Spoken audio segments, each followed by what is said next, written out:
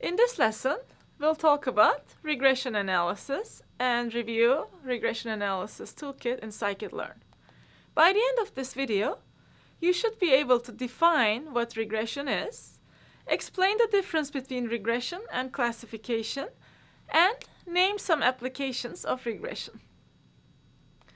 Before we talk about regression, let's review classification again. In a classification problem, the input data is presented to the machine learning model, and the task is to predict the target corresponding to the input data. The target is a categorical variable, so the classification task is to predict the category or the label of the target given the input data. The classification examples shown here is one we have seen before. The input variables and measurements such as temperature, relative humidity, atmospheric pressure, wind speed, and wind direction. The task for the model is to predict the weather category associated with the input data. The possible values for the weather category is sunny, windy, rainy, or cloudy. Since we are predicting the category, this is a classification task. With that context in mind, let's now discuss regression. When the model has to predict a numeric value instead of a category, then the task becomes a regression problem. An example of regression is to predict the price of a stock. The stock price is numeric and not a category, so this is a regression task instead of a classification task. Note that if you were to predict not the actual price of the stock, but whether the stock price will go up or go down, then that would be a classification task. That is the main difference between classification and regression. In classification, you're predicting a category, and in regression, you're predicting a numeric value. Here are some examples where regression can be used. We can use it for forecasting the high temperature for the next day, or estimating the average housing price for a particular region. Determining the demand for a new product, a new book, for example, based on similar existing products is also a regression task, as well as predicting the power usage for a particular smart grid.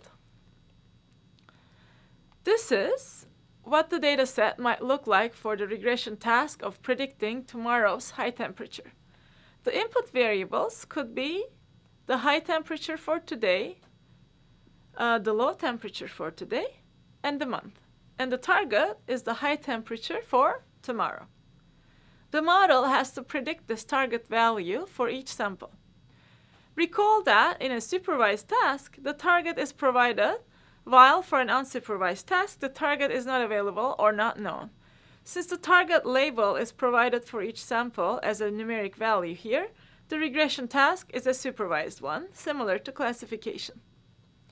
As with classification, building a regression model also involves two phases: a training phase in which the model is built, and a testing phase in which the model is applied to new data that the model hasn't seen before. The model is built using training data and evaluated on test data. Similarly, with classification, the goal in building a regression model is also to have the model perform well on training data, as well as generalize to new data. The use of two different data sets that we have previously discussed also apply to regression. Recall that the two data sets are used as follows. The training data set is used to train the model, that is to adjust the parameters of the model to learn the input to output mapping. The test data set is used to evaluate the performance of the model on new data or the leftover data. Something that we haven't discussed yet, but you will hear a lot in your machine learning class later on, is validation data. The validation data set is used to determine when stopping training in order to avoid model overfitting. In summary, in regression, the model has to predict a numeric value corresponding to the input data. Since the target is provided for each sample, regression is a supervised task. The target is always a numerical variable in regression. Next, we will discuss a specific algorithm to build a regression model.